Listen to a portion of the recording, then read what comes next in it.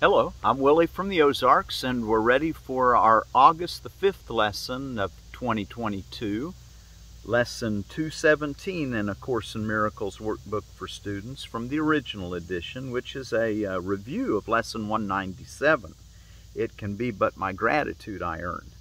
Sandwiched between this divine idea that he wants us to really get. I am not a body, I am free. For I am still as God created me. I never became an ego. I never became a body in reality. I made a body to function in a world of illusions that I'm going to wake up from. But I think that's the best way to say it. I'm not positive that's the best way. And you know, a lot of things that I tell y'all are kind of things that I'm learning. And I don't want you to limit your own learning to just what I've learned. So give yourself lots of space to understand it from your own heart. I am not a body, I am free, for I am still as God created me. It can be but my gratitude I earn. It can be but my gratitude I earn. And listen to this mind bender, for me it is. He says, who should give thanks for my salvation but myself? Okay, that makes sense. Who should give thanks for my salvation but myself? And how but through salvation can I find the self to whom my thanks are due? You think that yourself is this body, but that's not ourself. We've got to look bigger picture, not look at, we're going to learn this in our text reading today, but we don't want to look at form to identify.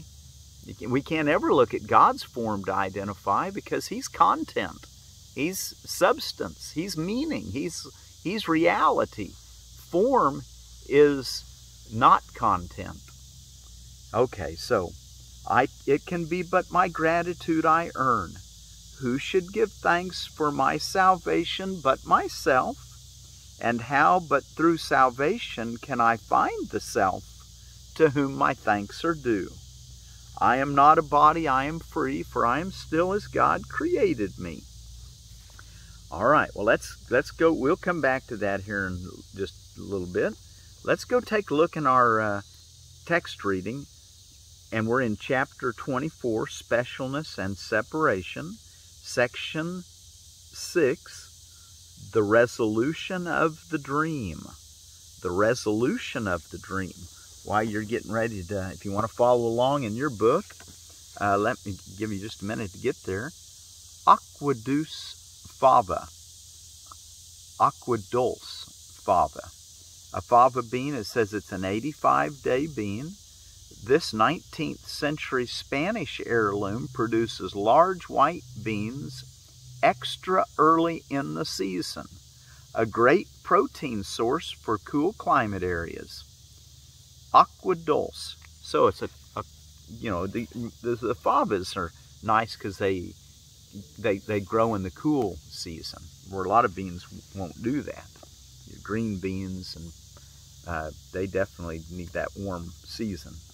Okay, and I read to you out of the Baker's Creek Heirloom Seeds Catalog. The resolution of the dream.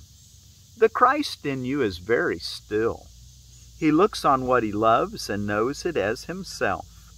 And thus does he rejoice at what he sees, because he knows that it is one with him and with his Father. Specialness, too, takes joy in what it sees, although it is not true. Yet what you seek for is a source of joy as you conceive it, and lack faith that it is, and what you seek for is a source of joy as you conceive it. What you wish is true for you, nor is it possible that you can wish for something and lack faith that it is so. Wishing makes real, as surely as does will create. The power of a wish upholds illusions as strongly as does love extend itself, except that one deludes and the other heals. See that difference between when you believe in an illusion? Well, he says that deludes and the other heals. Wishing makes real as surely as does will create. The power of a wish upholds illusions as strongly as does love extend itself, except that one deludes, the other heals. So be careful about your wishing, that you're wishing for, that your will is united with what is true and not with what's going to delude you further, because we need healing, not delusion, don't we? 41. There is no dream of specialness, however hidden or disguised the form, how lovely it may seem to be, however much it delicately offers the hope of peace and the escape from pain, in which you suffer not your condemnation. So, there is no dream of specialness, in which you suffer not your condemnation. There is no dream of specialness, however hidden or disguised the form, however lovely it may seem to be, however much it delicately offers the hope of peace and the escape from pain, in which you suffer not your condemnation. In dreams, effect and cause are interchanged, for here the maker of the dream believes that what he made is happening to him. He does not realize he picked a thread from here, a scrap from there, and wove a picture out of nothing. For the parts do not belong together, and the whole contributes nothing to the parts to give them meaning. That's the world of illusions. Next paragraph, 42. Where could your peace arise but from forgiveness? Ah, there's the great way of salvation. To recognize what is not real and recognize that it is not real. And let it down, let go and let God. Where could your peace arise but from forgiveness? The Christ in you looks only on the truth and sees no condemnation that could need forgiveness. He is at peace because he sees no sin. Identify with him and what has... Okay, let's back up here. He is at peace because he sees no sin. Identify with him. And what has he that you have not? He is your eyes, your ears, your hands, your feet. How gentle are the sights he sees, the sounds he hears. How beautiful his hand that holds his brother's, and how lovingly he walks beside him, showing him what can be seen and heard, and where he will see nothing. And there is no sound. And there is no sound to hear. So he's going to show you that what you can see that's real, and what you don't want to see or hear because it's not real. So that's why we want to listen to follow the Christ, to remove delusion and to offer healing. 45. Yet let your specialness direct his way, and you will follow. And both will walk in danger, each intent in the dark forest of the sightless, unlit but by the shifting tiny gleams that sparks an instant from the fireflies of sin, and then go out, to lead the other to a nameless precipice, and hurl them over it. For what can specialness delight in but to kill? And what does it seek for but the sight of death? Where does it lead but to destruction? Yet think not that it looked upon your brother first, nor hated him before it hated you. The sin its eyes behold in him, and love to look upon, it saw in you, and looks on still with joy. Yet is it joy to look upon decay and madness, and believe this crumbling thing, with flesh already loosened from the bone, and sightless holes for eyes, is like yourself? 44. Rejoice, you have no eyes with which to see, no ears to listen, and no hands to hold, nor feet to guide. Be glad that only Christ can lead you Be glad that only Christ can lend you his, while you have need of them. He's going to lend you his eyes and his ears and his hands and feet to guide us. Be glad that only Christ can lend you his while you have need of them. They are illusions too, as much as yours. And yet, because they serve a different purpose, the strength their purpose holds is given them. And what they see and hear and hold and lead is given light, that you may lead as you were led. The Christ in you is very still. He knows where you are going, and he leads you there in gentleness and blessing all the way. His love for God replaces all the fear you thought you saw within yourself. His loveliness shows you himself in him, whose hand you hold and whom you lead to him. Let me read that sentence again. His holiness shows you himself in him whose hand you hold and whom you lead to him. And what you see is like yourself. For what but Christ is there to see and hear and love and follow home? He looked upon you first, but recognized that you were not complete. And so he sought for your completion in each living thing that he beholds and loves, and seeks it still, that each might offer you the love of God. Wouldn't it be nice to see and feel and experience the love of God in each brother and sister, in each sight, and everything that your eyes see and your ears hear? That's healing. That's not more illusion or delusion, as he calls it. So that let's let that be what we value and what we want. Okay, well, let's stop there. We'll pick up there and ready for paragraph 46. We'll probably start in 45 tomorrow, okay? We'll mark that later. I don't have my pen on me. All right, let's go back and take a look. It can be but my gratitude I earn. I am not a body, I am free, for I am still as God created me. Only my condemnation injures me. My condemnation keeps my vision dark, and through my sightless eyes I cannot see the I'm sorry, I'm reading the wrong section. It can be but my gratitude I earn. I'm sorry. I was reading to you out of 2:18. It's 2:17 today. I am not a body, I am free, for I am still as God created me. It can be but my gratitude I earn. Who should give thanks for my salvation but myself? Who should give thanks for my salvation but myself? But who is myself? And how but through salvation can I find the self to whom my thanks are due? Remember, we don't just end at this physical body. That's actually not us at all. I mean, some people call it an avatar being used on the physical frequency, but our reality is content, and it can't be meaningfully expressed in form, is what we're starting to understand. So we're going to give thanks to ourselves as we see ourselves in everyone and everything. I am not a body, I am free, for I am still as God created me. You know, I think we've got enough time. Let's go ahead and go back and look at 197.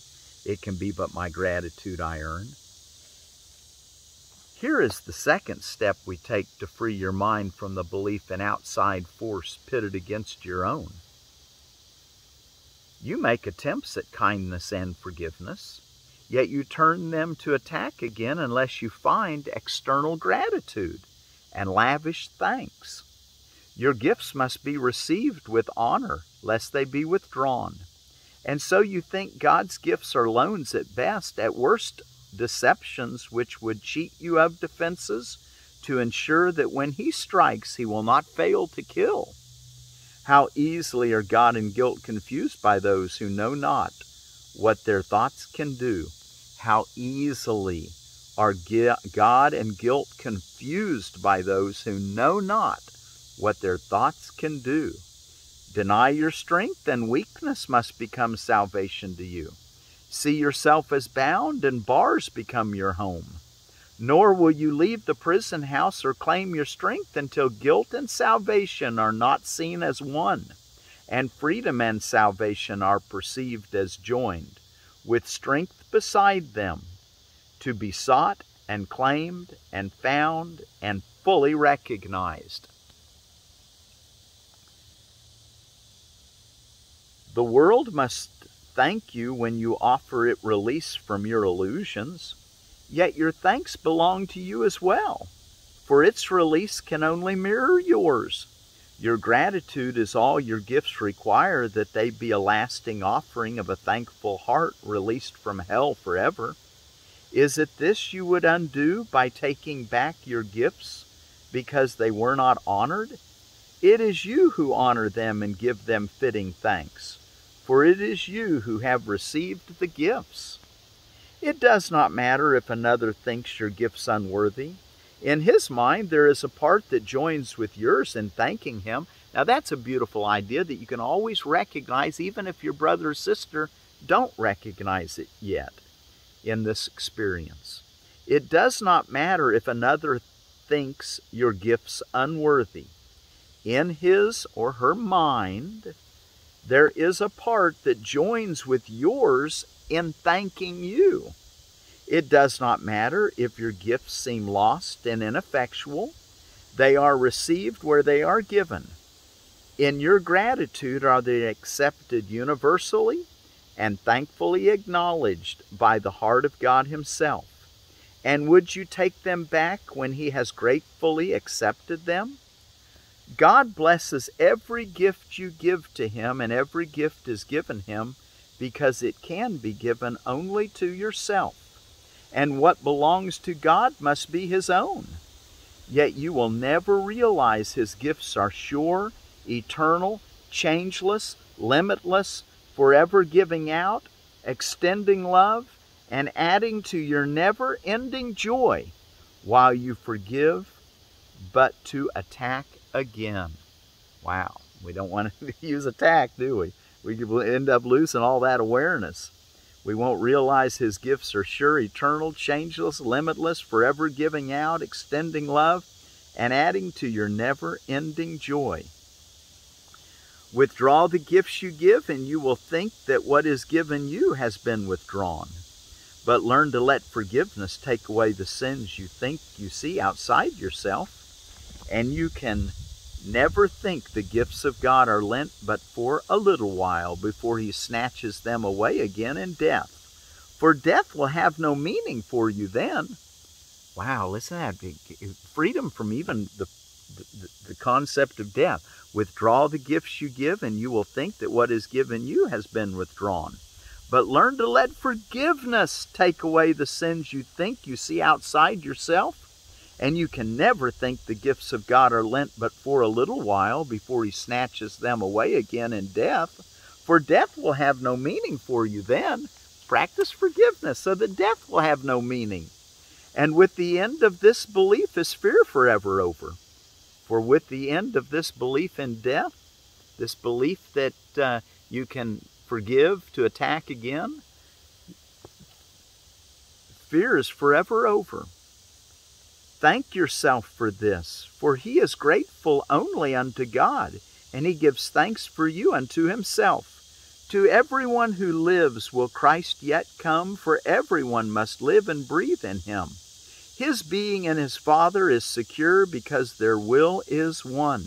Their gratitude to all they have created has no end, for gratitude remains a part of love. Thanks be to you, the Holy Son of God. Thanks be to you, the Holy Son of God. For as you were created, you contain all things within yourself, and you are still as God created you. Nor can you dim the light of your perfection. In your heart, the heart of God is laid. He holds you dear because you are himself. All gratitude belongs to you because of what you are. Give thanks as you receive it. Be you free of all ingratitude to anyone who makes yourself complete. And from this self is no one left outside. Listen to that. Give thanks as you receive it. Be you free of all ingratitude to anyone who makes yourself complete. And from this self is no one left outside. So be sure to give thanks to everybody who helps you, makes you complete. Give thanks for all the countless channels which extend this self. All that you do is given unto him. All that you think can only be His thoughts, sharing with Him the holy thoughts of God. Earn now the gratitude you have denied yourself when you forgot the function God has given you, but never think that He has ever ceased to offer thanks to you. So He's telling us to be like Him. He says in that last couple sentences, all that you think can only be His thoughts, sharing with Him the holy thoughts of God. Remember, all the other thoughts are illusions. They're dreams. They're not even real thoughts. I mean, they seem to be thoughts because of our creative ability, but they're blanks. They're not. It's nothing. So He says, all that you do is given unto Him. All that you think can only be His thoughts, sharing with Him the holy thoughts of God. Earn now the gratitude you have denied yourself when you forgot the function God has given you, but never think that He has ever ceased to offer thanks to you. And one last time on our lesson today. So that was the actual lesson 197. We went ahead and read it. I am not a body, I am free, for I am still as God created me. Only my, excuse me, I almost did it again. Only my condemnation injures me. Was that a Freudian slip? It can be but my gratitude I earn. It can be but my gratitude I earn. Who should give thanks for my salvation but myself? Who should give thanks for my salvation but myself? And how but through salvation can I find the self to whom my thanks are due? It can be but my gratitude I earn. I am not a body, I am free, for I am still as God created me. Thank you all so much for joining me on this journey of appreciating, of having gratitude to all that we come in contact with, to all that we think, to everything we experience. We need to learn to lavish thanks. So we thank you, God, for our opportunities to see you in everyone. I am not a body, I am free, for I am still as God created me. It can be but my gratitude I earn. I am not a body, I am free, for I am still as God created me.